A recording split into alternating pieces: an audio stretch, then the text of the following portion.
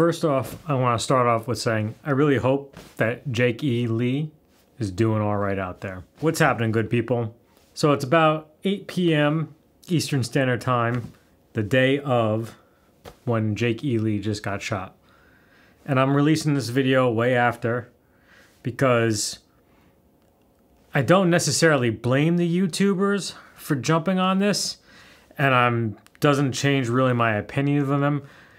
But I tell you, like, as soon as like Eddie Trunk basically broke that he was shot earlier today, the time of this filming, it was in a matter of like 30 to 40 minutes where videos just started coming out saying Jake E. Lee got shot, Jake E. Lee got shot. And it's not so much a rant on those YouTubers, it's more about what YouTube has become.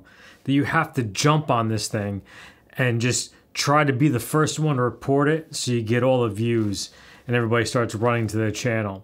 It's just like the whole Fender Ultra II series that came out today too as well.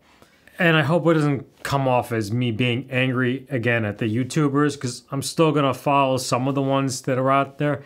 But I was scrolling through. Within 4 hours, there was about 30 videos out there all trying to jump on this story. And I'm even guilty of it myself. I saw a story one time where there was drugs hidden in the back of an amp. And I'm like, oh, you know what? Let me go throw out a short out there real quick and try to jump on this thing. A little bit different. That's a human life. That's just an amp. But I don't know. Is it YouTube that's creating this? Or is it the audience that's creating this? Or is it us as content creators that are creating this race to just disregard things in life and nature? Let me know in the comments what you think. But again, I hope you're all right, Jake E. Lee. And I hope some of the people that put up videos like this have at least done a video on you beforehand, before you got shot.